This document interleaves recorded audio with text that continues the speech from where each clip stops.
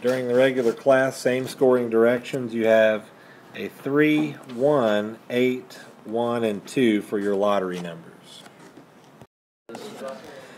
What we have here is a review. We are going to review solving equations by what? By square roots. That's right. And you'll get the same question strategy as we do in the regular class, except you won't have your name on the sticks. I can't go through and sort them out through 85 sticks, so I have all your names on paper. Alright, here is the first example. You have to tell me what to do. And this problem, once we zoom in on the paper, is negative 3x squared plus 22 equals negative 2x squared plus 71. Alright, what is the first thing that I am going to do, Johnson? You're going to put the x values on the same side. X values on the same side, so she is right. And when I put my x values on the same side, I already have this on the left. What am I going to write right beside it, Blevins D?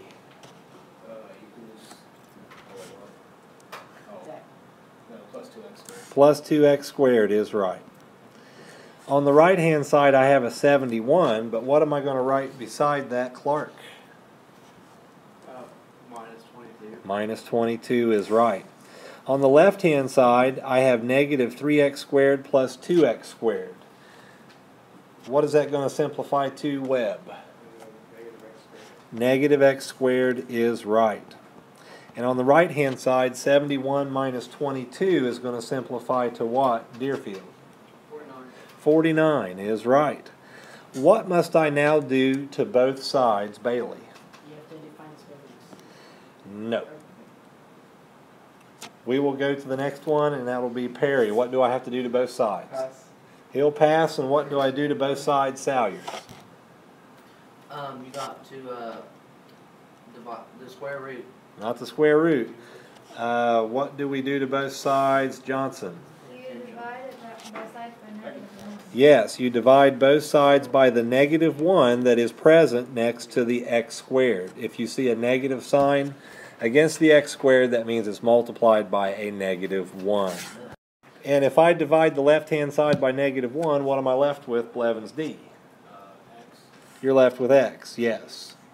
And if I divide the right side by a -1, what am I left with, Clark? Negative 49. And negative 49, right. What must I do to both sides now, Webb?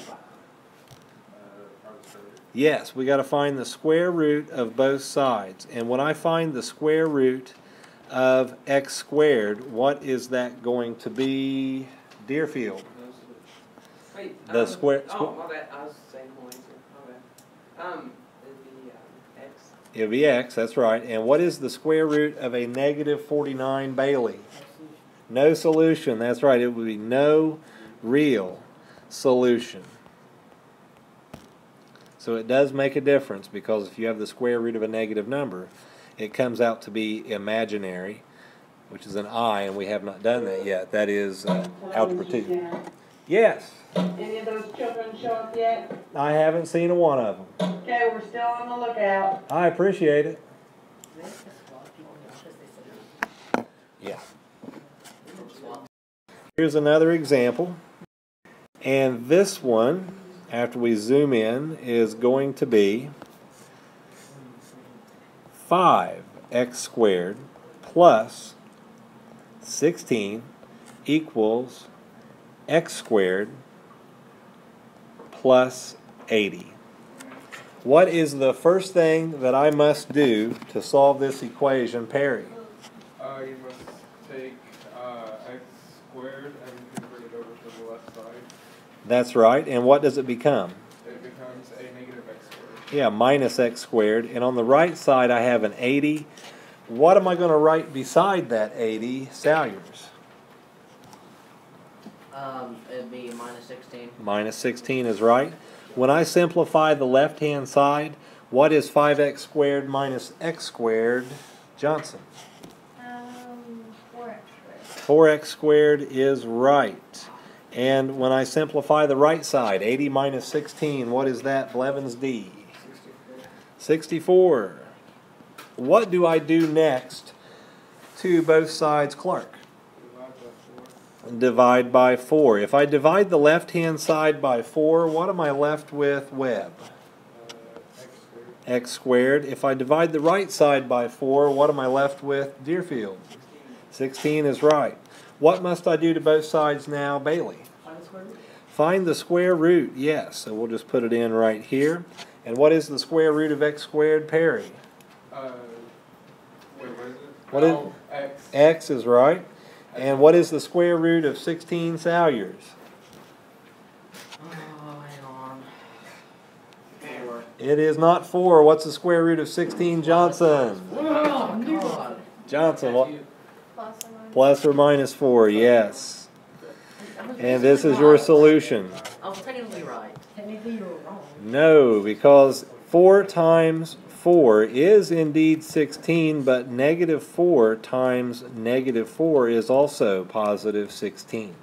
So that's why it must be plus or minus 4 as the square root of 16. You're still getting up. Practice problem.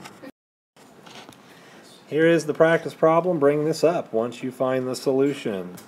The problem is a negative x squared minus 9 equals a negative 2x squared plus 16. There's no need to go through this problem and review it, I should say, because everybody had plus or minus 5. The bonus problem is something a little different. We'll make this a equals 2, b equals 3, c equals 6.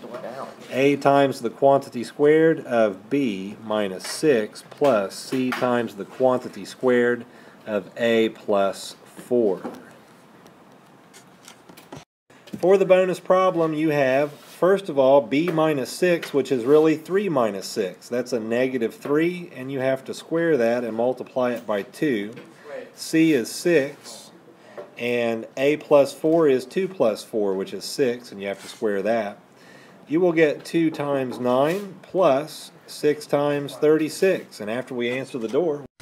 So to finish off this bonus problem, we should have 18 and then plus 216. 18 plus 216 is going to be 234.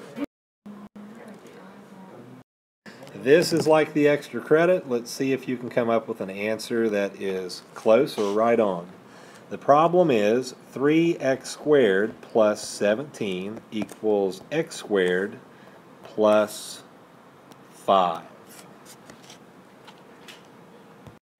Alright, for this problem you should have 3x squared minus x squared equals 5 minus 17. That's 2x squared equals a negative 12. Divide the negative 12 by 2 to get x squared equals negative 6.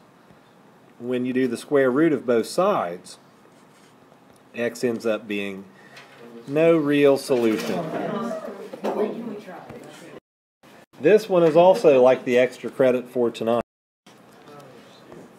The problem is 4x squared plus 13 equals x squared plus 50.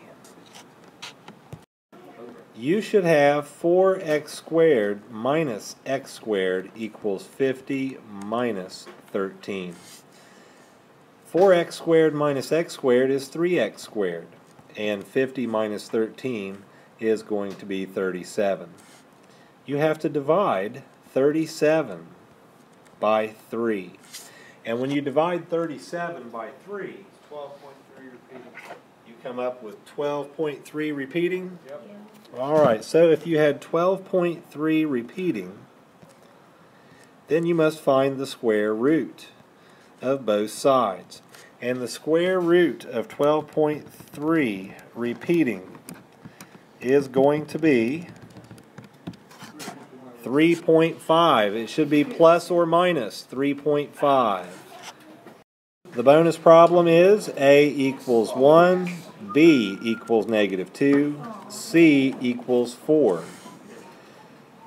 A plus the quantity of A plus C times the quantity squared of 3 plus C minus A closed quantity.